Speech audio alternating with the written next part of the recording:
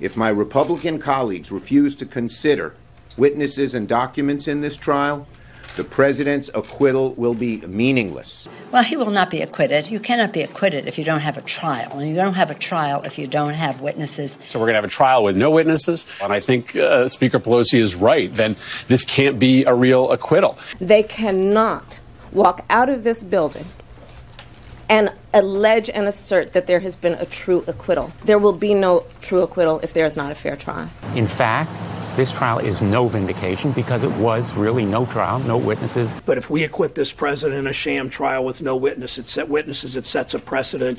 You can abuse your office, and Congress will simply look the other way. It will be illegitimate. It will have been a rush to judgment.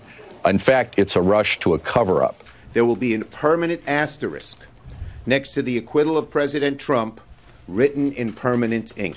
And Russia, if you're listening, 2020 is open for investigations. He will be more likely to try to steal the 2020 election. The elections may not have a fair result. The very charge goes to the fairness of our elections. People around the world are watching us going, this is what you want for the rest of the world? I mean, what a sad, sad moment after 300 plus years of democracy.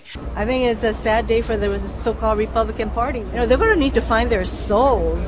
Good luck to that. He's saying, essentially, let's just say this was a court case. Yeah, he beat his wife.